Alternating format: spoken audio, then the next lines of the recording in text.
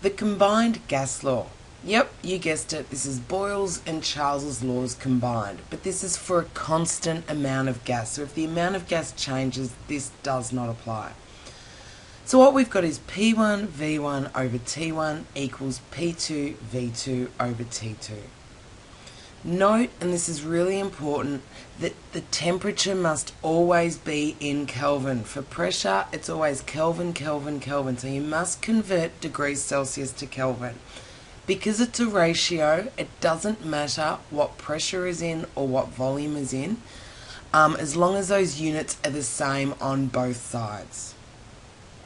So let's look at an example question.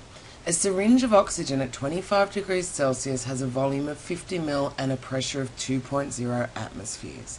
The syringe is cooled until the pressure is 1 atmosphere and the volume drops to 40 ml. What is the new temperature of the gas in the cylinder? So let's look at the important information. So the first thing here is that the syringe in the initial conditions have a temperature of 25 degrees Celsius, which we convert to Kelvin, which is 298 Kelvin. Volume is 50 ml and pressure is 2.0 atmosphere. So we've got our P1, our V1, our T1. Let's look at the change circumstance. The syringe is then cooled. So the new pressure is 1 atmosphere, the new volume is 40 mils, and we're trying to calculate the new temperature, which of course will be in Kelvin. So we use our formula, P1 V1 on T1 equals P2 V2 on T2. We plug in the information that we know. So P1 is 2.0, V1 is 50 mil. Remember, as long as the units are the same on both sides, it doesn't matter what units pressure is in or volume is in, as long as temperature is always in Kelvin.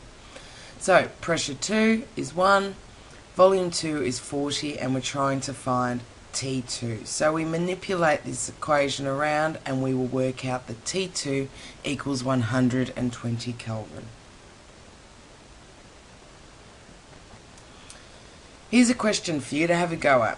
A weather balloon is released with a volume of 0.40 meters cubed at 17 degrees Celsius and 258 millimeters mercury at ground level.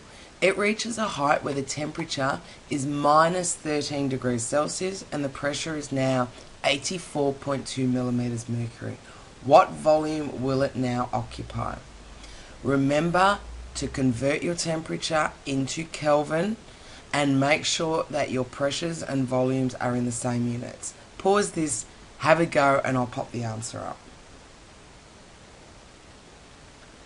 So the answer is 3.2 meters cubed. If you got that right, well done. You don't need to watch any more of this video. If you didn't, I'm going to run through the work solution now for you. Okay, so our important bits of information here is that volume is 0.40 meters cubed. Now you can change that volume if you want to. Remember that a meter cubed equals 1,000 litres, but there's no need to because we can just work out the volume in meters cubed. T1 we must convert to Kelvin, so 17 degrees Celsius is 290 Kelvin, and P1 is 758 millimeters mercury.